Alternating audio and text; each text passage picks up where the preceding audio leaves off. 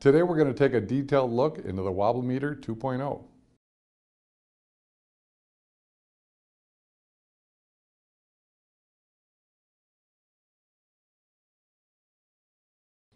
Hi, I'm Bill Knighton, the president of RightAngle. Today we want to talk about Wobble. What is Wobble? I know when I go to a restaurant and I sit at my favorite table and I go to put my arms on the table and you get that little movement, I find that kind of annoying. So I also notice that with height adjustable tables. I notice that if I'm keying on my keyboard and I'm typing and my monitors are bouncing and things are moving around, it makes me uncomfortable. I really don't like it. So what we wanted to do is try to measure that. So that's where we came up with the WobbleMeter.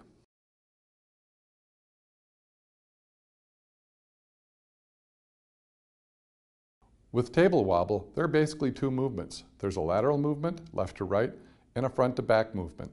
What we want to do is we want to measure those movements and make it so it's easy to understand and something you can quantify with your height adjustable table.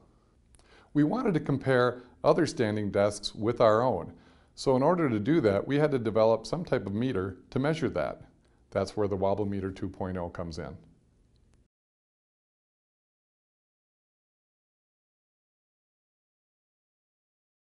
So how did we build the WobbleMeter?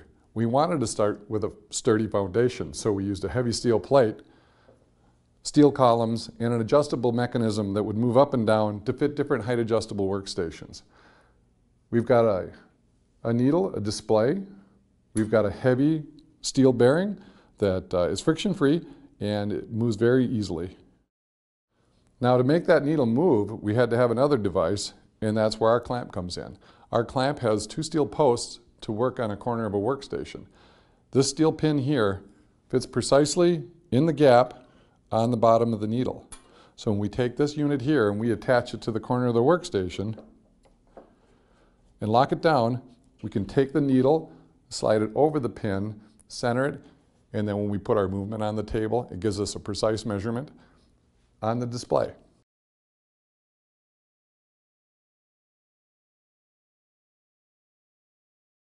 You can see the pin is inserted into the needle, and there's very little play between the top of the pin and the bottom of the needle. So you'll notice when I move it back and forth, there's no friction, it's not touching.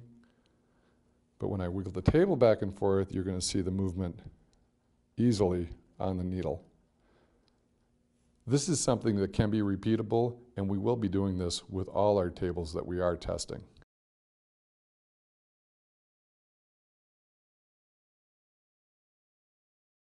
When we do our testing, we do two different heights. We do a 30-inch height, which is basically your standard desk, and a standing height of 46. Here we're going to give you a demonstration of how the testing process works. We do a 5-pound pull, a 10-pound pull, and a 15-pound pull. So here you'll see me pull at the 5, approximately, and you're going to get a needle reading of around 3.5, maybe 4. A 10-pound, and then we go to a 15-pound pull. Now you're going to see the deflection of the needle, and what we do is we compile those numbers. Now we also would normally do a front to back test, and with that test we do a 5-pound pull and a 10-pound pull.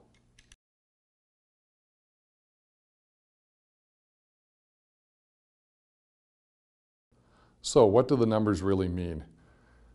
If you're pushing on the table and you're getting a deflection of the table of around an 8, that's about a 1/16 of an inch, and that's one direction in the lateral movement. So you'll have to multiply that by 2. It can go higher. You can get up to maybe a 16, 17, and then you're going to be up to an 1/8 of an inch of travel. An 1/8 of an inch of travel doesn't sound like much, but remember that table in the restaurant when you went to sit down and you did feel that movement? It doesn't take much for it to be something that's extremely noticeable.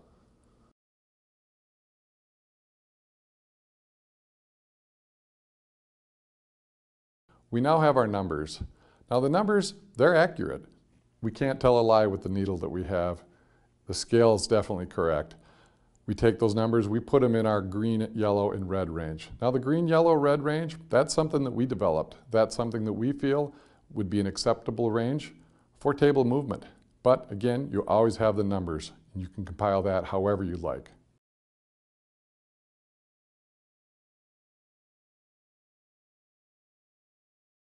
This is our true wobble test.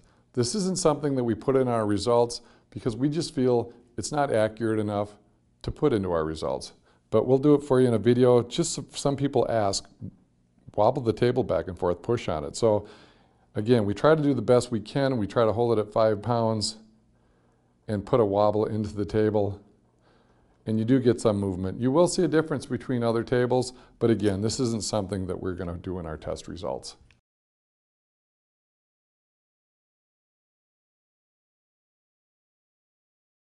As you can see, we put a lot of effort into developing the WobbleMeter. We wanted a device that could measure true movement, for it to be accurate, and for people to understand it. I've been manufacturing height adjustable tables for over 15 years, and we've been in the manufacturing business for over 30. So we feel like we're very knowledgeable with how tables are put together and how they should be assembled after they're manufactured. I wanted to thank you for watching this video on the WobbleMeter. And also, if you have any questions, contact us at reproducts.com or go to our blog, RightAngle Answers.